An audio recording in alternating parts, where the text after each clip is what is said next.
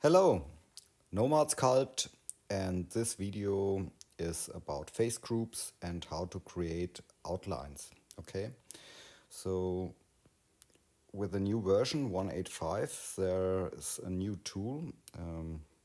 It's a face group tool. Here you see it. Whoops.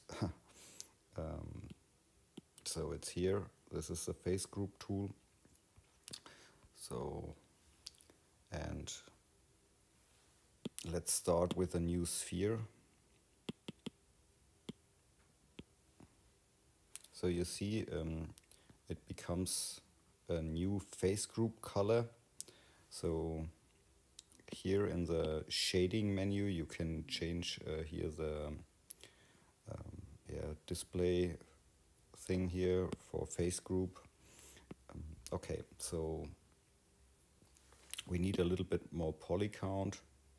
I validate the sphere and I subdivide it like this. So you can use here the face group tool and create a new patch. So let's use the other color. And here dot tool is active, and so we can draw here something in a new face group color. No, it's not a nice heart. It's a little bit smaller.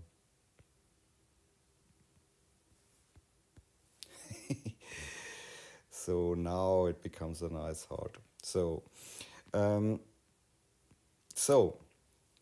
now it's possible with other tools here to select here via the face group a mask. Here the mask tool is active, and when you tap here, the face group is masked. So now when you use the invert function or tap on the screen, then you see here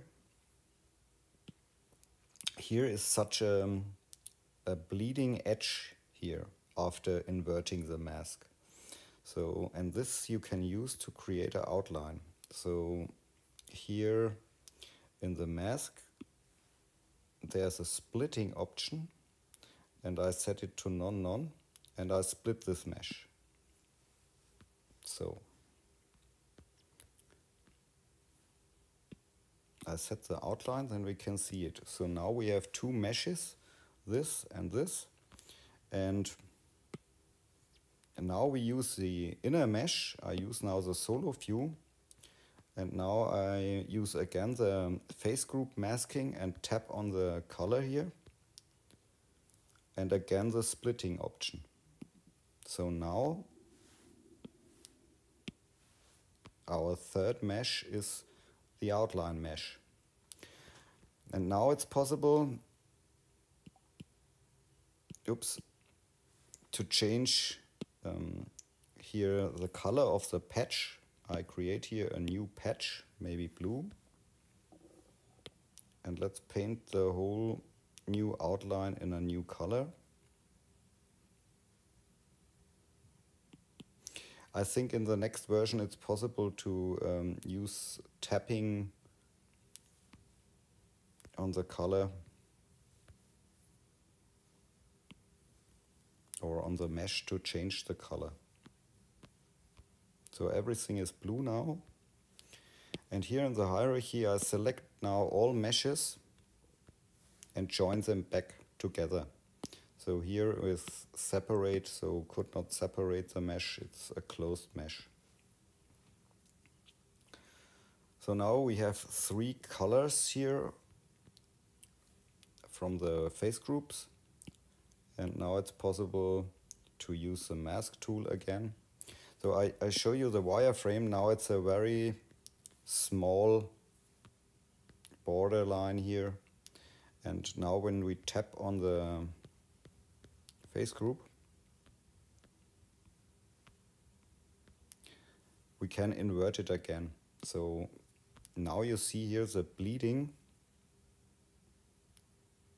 here, sorry, here now we have three pixels like this, or and now it's possible to split it again. So you can create an offset So here in solo view, and now it's possible to change the color again. So we need blue, so I painted blue.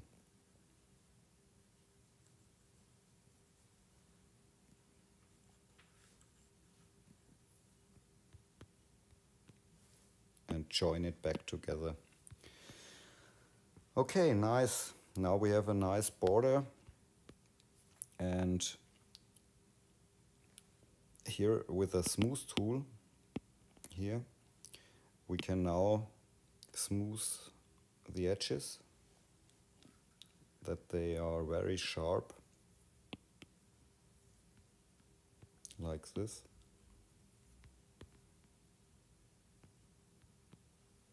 So, and again with a mask tool, it's possible to create an offset of the mesh here. I use the inflate scale brush.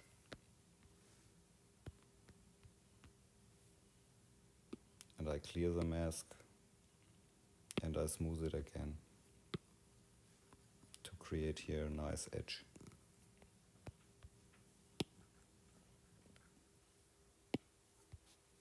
So now it looks like this.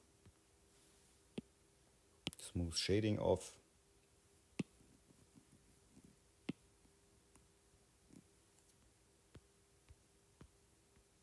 Nice outline. That's it.